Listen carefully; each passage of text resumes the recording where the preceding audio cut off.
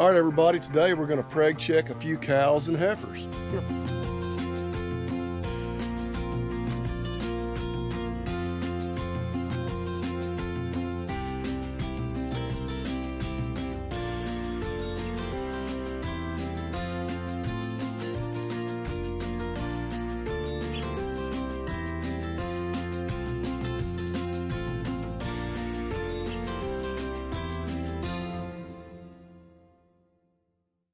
Preg check some cows and heifers. I have the most beautiful cow hand you'll see anywhere here to help me. But basically, we're going to get these girls in. We're going to do a combination of palpation, rectal palpation, where we reach in there and feel around. Talk to you a little more about that as we're doing it, and blood testing to see who got bred, who will be calving next spring. Let's get after it.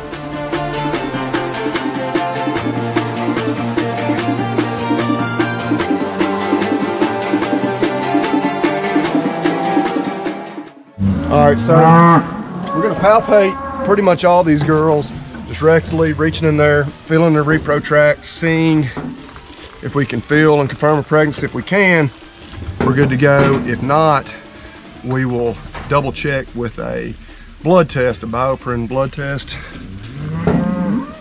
And if we're not just quite sure, we'll draw blood as well.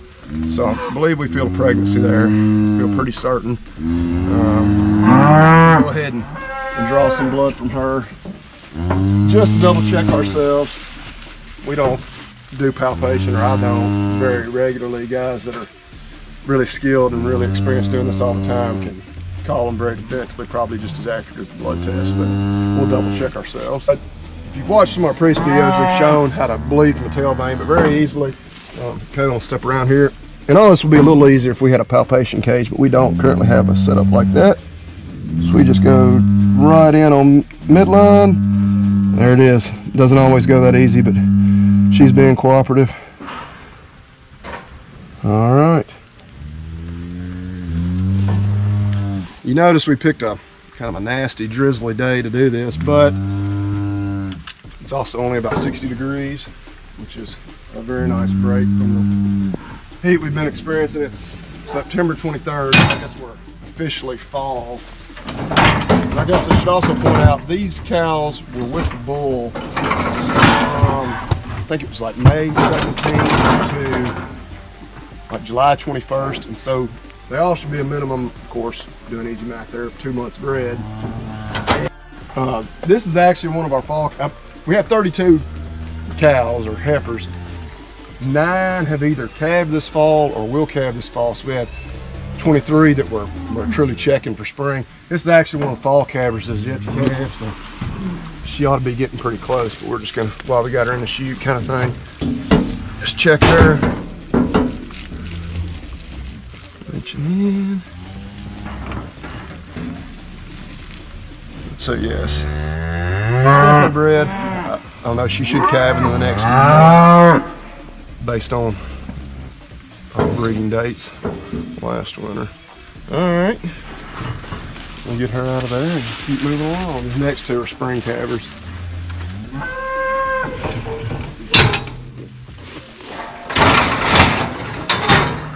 Come on there, baby. Nice. Good distribution on most of these girls. Step on up there, baby. Step on up there. Step on up there, big girl. This is actually one, as you can see, has lost her ID tag, so we'll find that hole where that previous one was. Right in there. Yeah, occasionally they lose a tag. You know, either sometimes eating out of hay rings, it'll pull out. You can see it didn't rip her ear or anything. The button may have just come off somehow, but get that put back in there. All right, so this one palpated, I'm pretty certain she's open. So we'll do the blood test, and just a little more on that test. It's called a bioprin test. We send it out to a lab. Only costs about $3, maybe $3.50 a piece, so very cost effective. And it detects a protein that the placenta produces, and so when it did positive, a pretty definitive confirmation of pregnancy. We'll detect it as early as 28 days, so that's definitely far younger than I'm capable of detecting via palpation. Again, these should all be bred at least 60 days. I guess one minor exception being the neighbor's bull did jump in a couple of times, so there's a possibility of a couple of them being a little shorter bred than that. But we'll bleed her and find out if I'm right on my palpation. I also like that too, because as somebody who doesn't palpate regularly and is not super confident in calling those short bred pregnancies, it's a good way for me to double check myself. And if I'm consistently wrong, obviously I know I have a lot more work to do. All right, so we're gonna let the beauty of the operation do a little checking as well.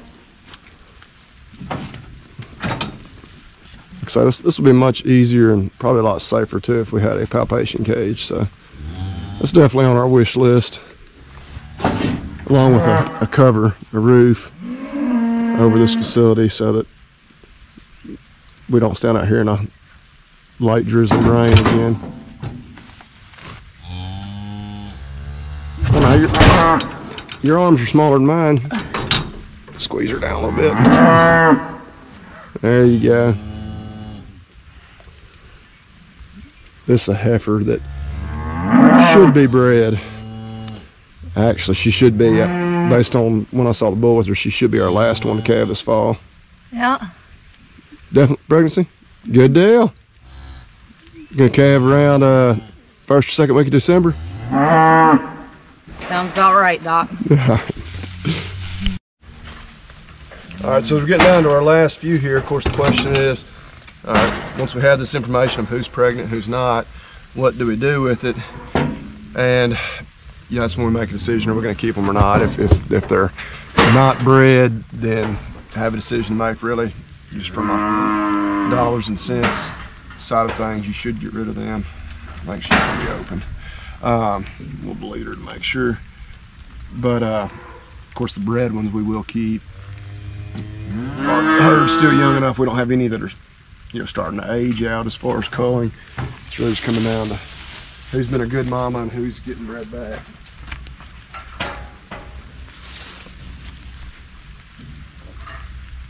All right, so that wraps up the preg checking, preg testing part of things.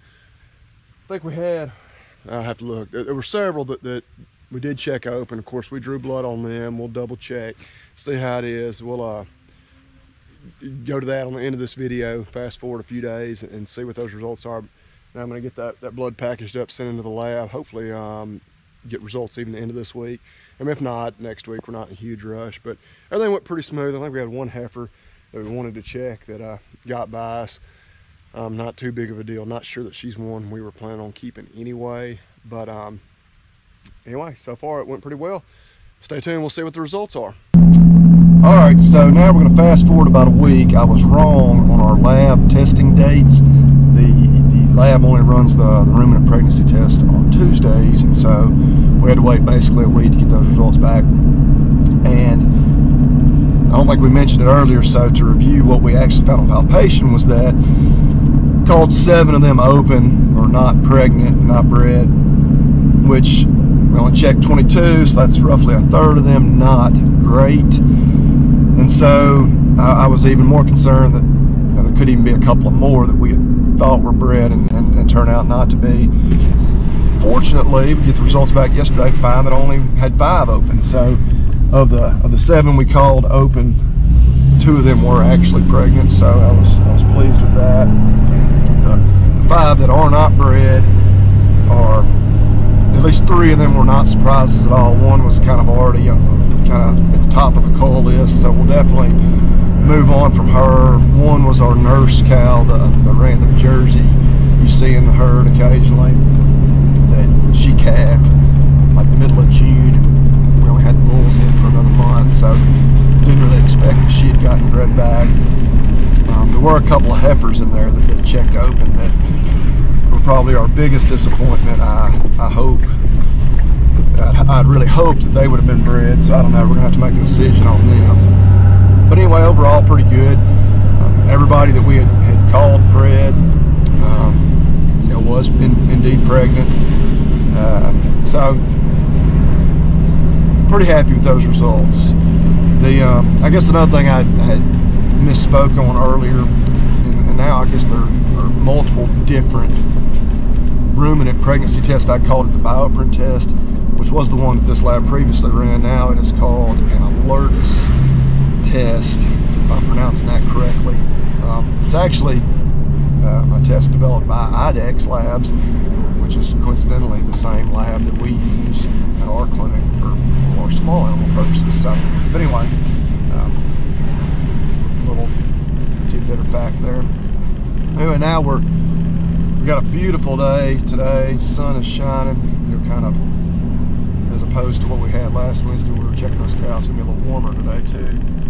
But we're gonna get some hay moved from the field just here up the road from our house. Start getting it stacked and staged and ready, where it'll be handy to be fed here in a couple of more months. But anyway, glad you tuned in. Hope you enjoyed that. A little bit of a look into different methods we use for pregnancy checking. And as always, remind you to hit the like button if you like what you're seeing. Go ahead and subscribe. And remember to eat beef, and God bless.